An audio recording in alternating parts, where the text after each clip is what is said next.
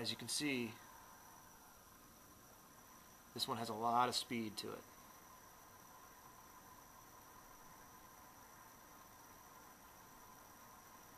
If you tune it just right and get it balanced, it can go really fast. So you can see what I did here. It's very simple. It's just regular copper wire, and you make a loop at the bottom, and then you have to have a part that's, let's see if you can see that, a part that's sticking down that's going to be able to pivot on the top of the positive end of the battery. Try that again.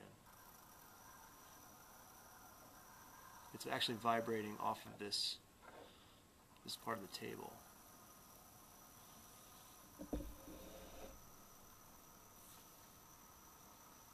What's cool about this is if you use a big enough magnet, you can actually walk around and show people this.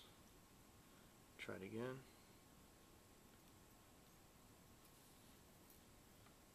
It tends to jump off. There we go. Let's see if you can see that.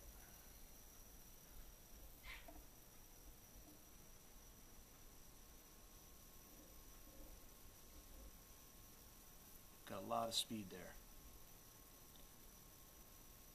Alright, if you like this video, stay tuned. I have some others coming up with some other tricks that I think that are really worth seeing, so stay tuned. Thanks.